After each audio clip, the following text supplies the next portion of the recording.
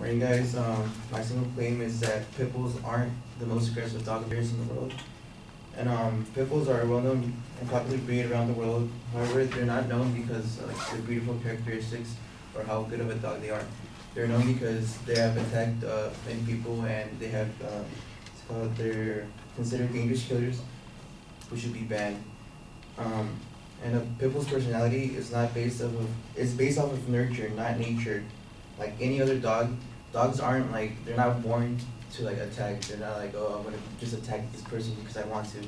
They attack because they aren't treated right, they aren't trained right, and whatever, they probably like were abused when they were puppies or throughout their life. So when somebody approaches them or anything approaches them, they have the need to attack.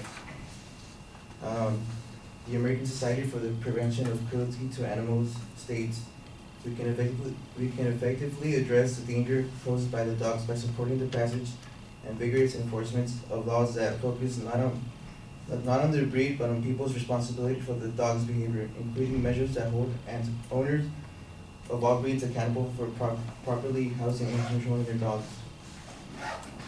And also, studies show that pit bulls are in fact not the most dangerous dog breed there is. It has been revealed and proven by studies that Chihuahuas and Jack Russell Terriers exhibit a higher tendency of aggression than pit bull. And when I read that, I could relate to it because I have a 10-pound Bichon, and she's like really small, but whenever the mailman comes, she just barks at it like if he's gonna like attack her. And then sometimes she barks at me too, and she's more aggressive than my uncle's Rottweiler. So that goes on to show that the bigger the dog, it doesn't mean that they're more dangerous. And pit bulls they're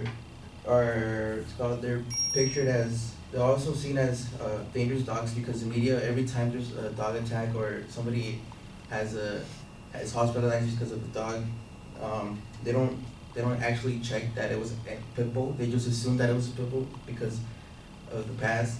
And in 2008, 230 articles were generated by like the phrase, oh, pit bull attacks a woman, pit bull attacks a child, pit bull attacks an elderly lady. And I feel like if we actually change the way we look at these dogs and realize that they're only dangerous because of the way that they're raised and the way that they're trained, that we can all see and change our perspective on pit bulls, and we can all see how beautiful and caring they can be.